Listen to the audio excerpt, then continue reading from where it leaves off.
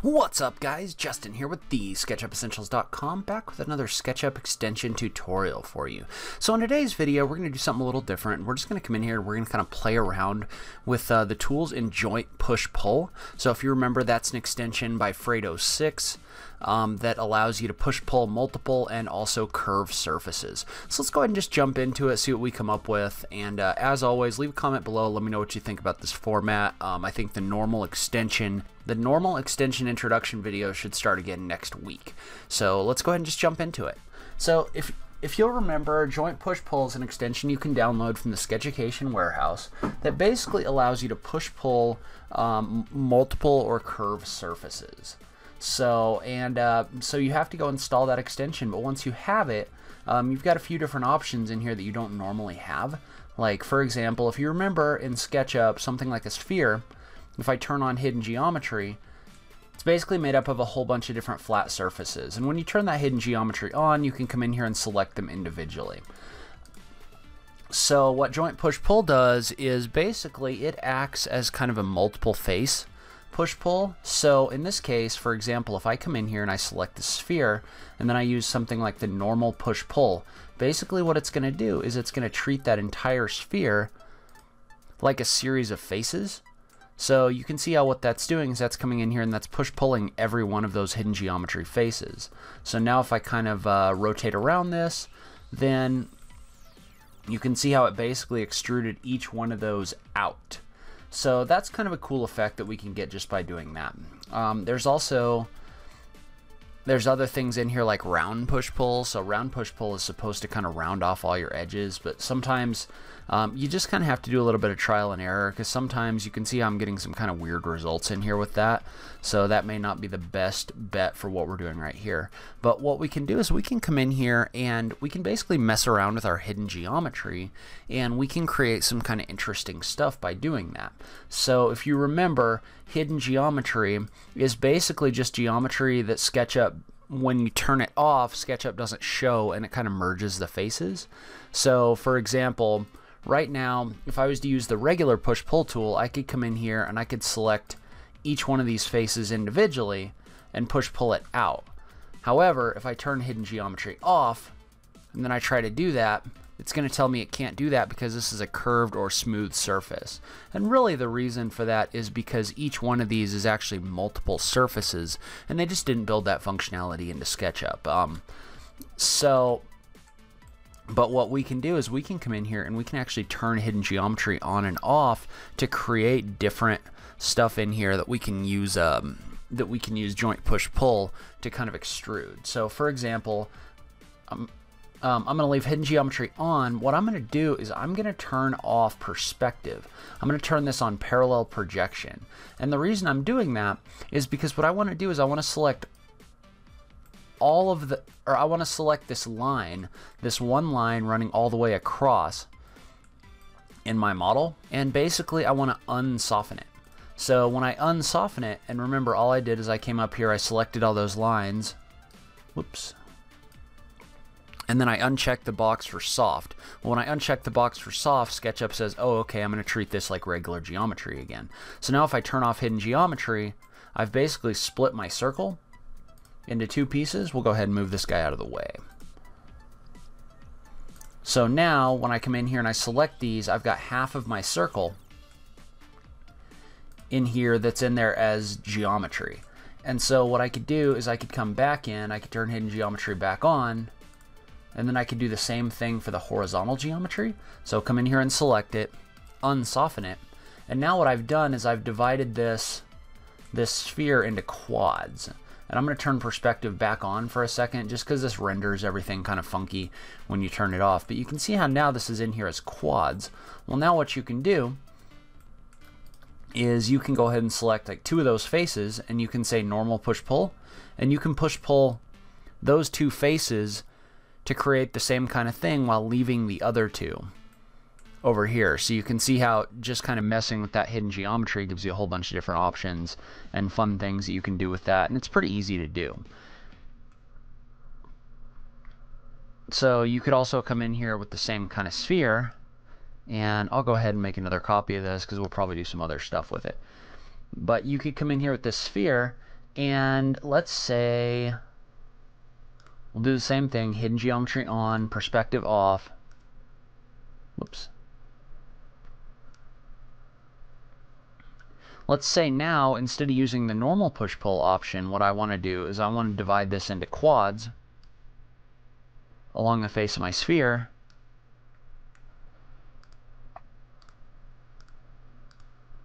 Well, now I could come in here with something like the follow push-pull or the round push-pull and basically thicken up. So you kind of have to mess around with this to figure out which one of these is the right choice. So you can see how in this case the round push-pull actually works fairly decent. It's not doing exactly what I want it to up on the top. I may just be able to do a regular push-pull. Alright, so what that was doing is you can lock this to a plane up here in the tools. So I can lock this to the blue plane by clicking this Z button, or I can set this to the no privilege plane over here. And when I set it to no privilege plane, what it's going to do is it'll basically just extrude it up and out. And so you can come in here and you can make one part of this circle thicker. You can do the same thing. Whoops.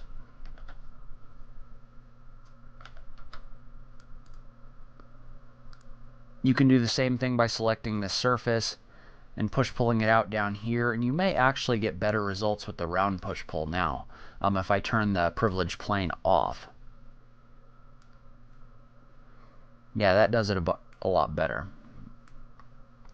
So you can see how now I can come in here and I could do a lot of different things with this kind of sphere shape. I could create kind of a skin on the outside of it.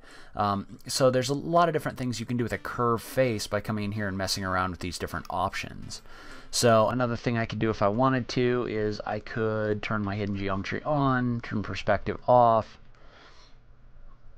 And what I'm going to do now is I'm going to do the same kind of thing. I'm going to go ahead and set this to front by clicking on this front view. And I'm going to do the same thing where I come in here and I select this line.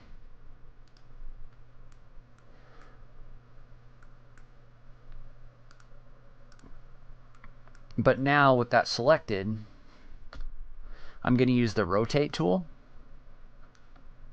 And I'm actually going to make a couple copies of this, probably at about, let's call it 30 degrees. So I just use the rotate tool with those lines selected in copy mode to create a copy of those. And then I'm going to type in times at 30 degrees, probably times 10. Sure, that works fine. So basically what I'm doing is I'm coming in here and I'm dividing my sphere up into different sections. And then I can select all of those different sections by doing a shift click on them. And then once I select those sections, I can use something like normal push-pull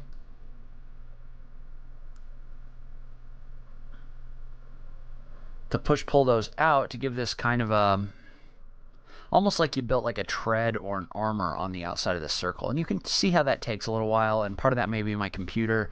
Part of that is just the amount of geometry that's coming there and creating. But you can see how it's got all these different faces in here. And why don't I undo that, and I'll make a copy, and I'll just kind of show you the difference.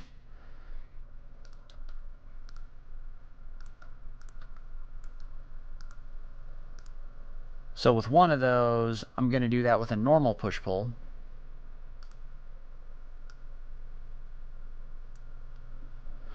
Just by clicking and dragging.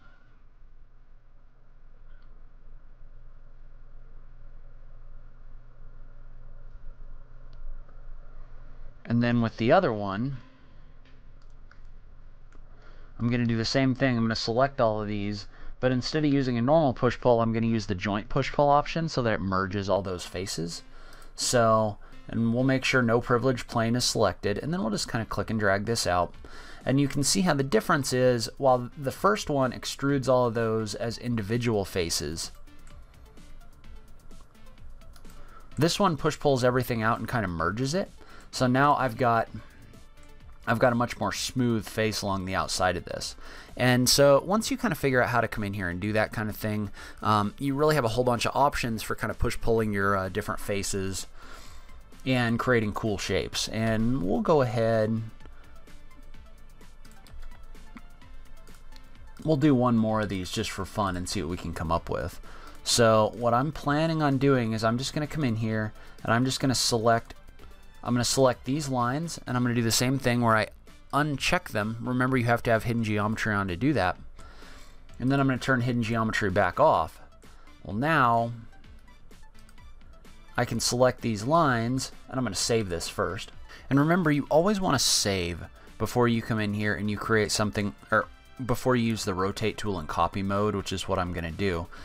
But what I'm going to do is I'm going to have those 4 lines selected, and all I'm going to do is I'm going to put my mouse over this kind of intersection point, so the very top of my circle, and I'm going to use the rotate tool in copy mode. So I'm going to move my mouse down here, I'm going to click, and I'm going to tap the control key, and I'm just going to move this over to this corresponding point right here, and then I'm going to type in times, what is that, 1, 2, 3, 4, so times 4, and hit the enter key, and what that'll do is that'll create 4 copies all the way around this. Well, now we can come in here and we can select all of those different faces that we just put in here.